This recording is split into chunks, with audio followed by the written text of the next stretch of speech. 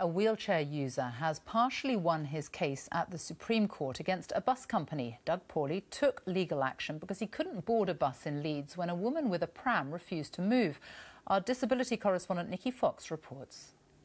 As he makes his way to the Supreme Court on one of the most important days of his life, Doug Paulley is about to find out whether his nearly 5-year legal battle will end in victory for all disabled people who need to use wheelchair spaces on buses.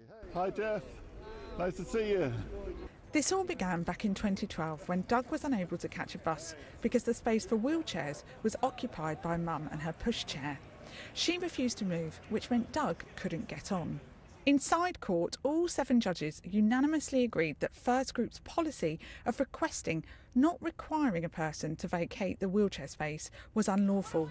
But it's only a partial victory, as it doesn't go as far as insisting someone move from the space. I feel like it will create a cultural shift, and that's what they said in court as well. So people will be aware of the fact that the wheelchair area is for wheelchair users and that they should take priority. The impact of today's judgment will still have wider implications. For example, any service provider with a space for disabled people will not just have to request that a non-disabled person move, they'll have to pressurise. For example, a bus driver may refuse to move from a bus stop in order to shame somebody off the bus. FirstGroup admit they may have to amend the training they provide their bus drivers following today's verdict. We really welcome the fact that the court has confirmed that a driver is not required to remove a passenger from a bus if they are refusing to move from this space. That's really important for drivers to have that clarity.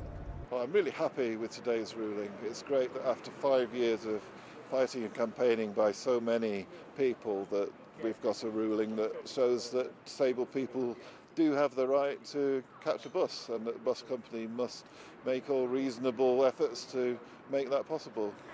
Today's Supreme Court ruling isn't clear-cut, but it does pave the way for a closer look at legislation when it comes to prioritising access for wheelchair users. Nikki Fox, BBC News.